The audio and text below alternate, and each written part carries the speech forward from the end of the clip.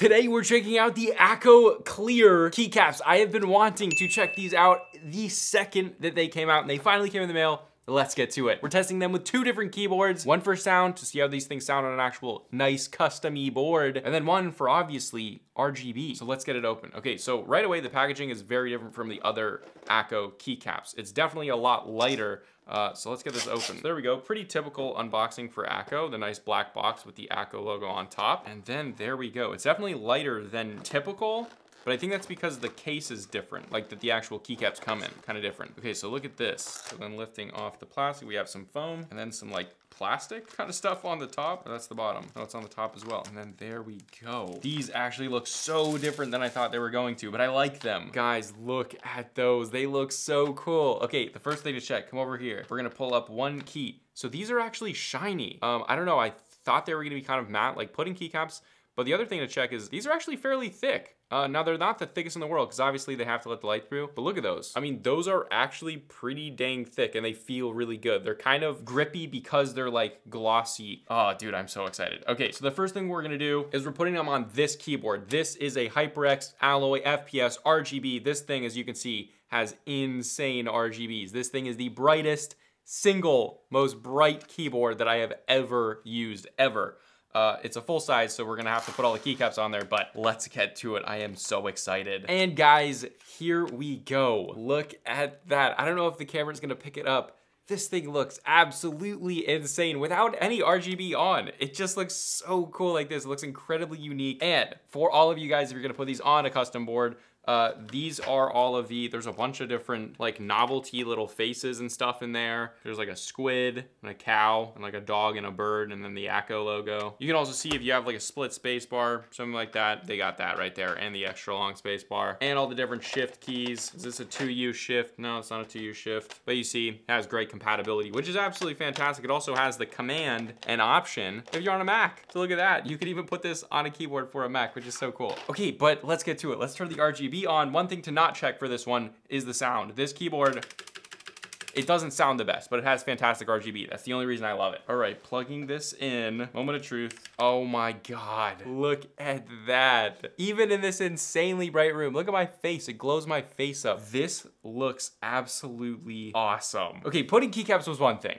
Okay, putting keycaps on this keyboard, insane. But this is a whole nother level. And I don't know, because of the ASA profile and because of, I don't know, it's glossy and it feels good. This just feels more custom-y than putting keycaps. Putting keycaps feel cheap. These definitely are not cheap at like 50 or 60 bucks. So they're definitely not cheap. They're definitely not putting keycaps. Let's turn the lights off. And guys, this is what it looks like.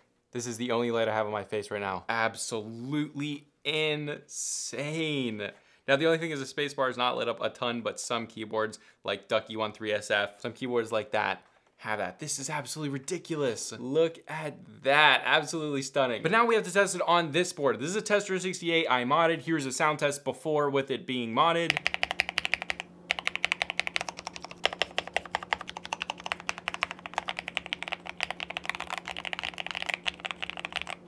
And you see, it sounds really good, nice and creamy. So I wanna see, do these keycaps, because obviously they're a different material. Are they polycarbonate? If they're polycarbonate, I'll put it right here. If they're polycarbonate, it's gonna be right here. But I wanna see how this is gonna affect the sound on a custom board. So this one, this already doesn't sound that great. So that doesn't matter. But on this one, it absolutely would. So can these legitimately be on a custom board and not sound like trash? Let's see. All right, guys, and here we go. On the Tester 68, I just wanna say, it looks absolutely fantastic on a white keyboard. Look at this thing. Oh my God, this looks so cool. It looks incredibly unique. That's the thing. Even with the backlight off, okay, which we're not even gonna turn on this, but this thing looks so good in the light when it shines. Also, the keycaps feel softer, but moment of truth. Let's see how this thing actually sounds, because it sounded really good before.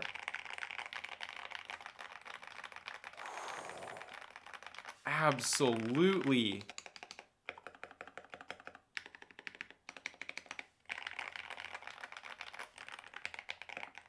Let me put it up to the mic.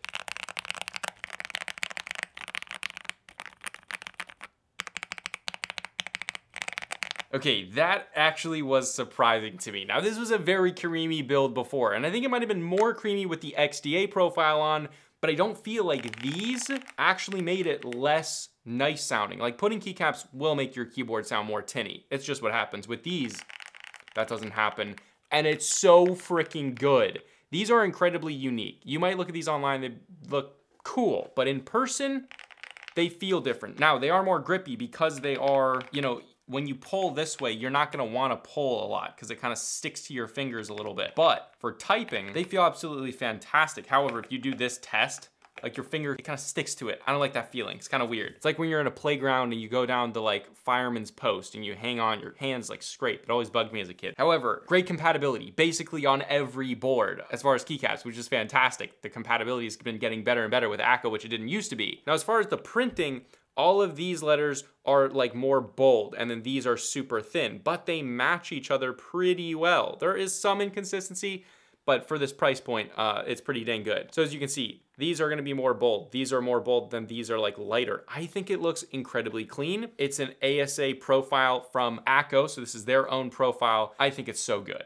I think these are incredibly worth it, mainly because they are so unbelievably unique. Who else has a keyboard that looks like this and then glows up? I don't even think you need RGB with this. Although it looks absolutely fantastic, but them by themselves look so good. Pair this with a polycarbonate plate and full RGB like the Feker IK75 or the MK870 or a TM680 that's in a clear case. Absolutely fantastic. And did I mention these come in like a black colorway? Like they're not black, but they're like that deeper black tone, smoky. That would be absolutely fantastic. Again, if you want to check it out, there's Amazon links below for the US, UK, Canada, and international links. But yeah, I think they have the smoky, a pink, like a teal color, and then this white one, the clear one.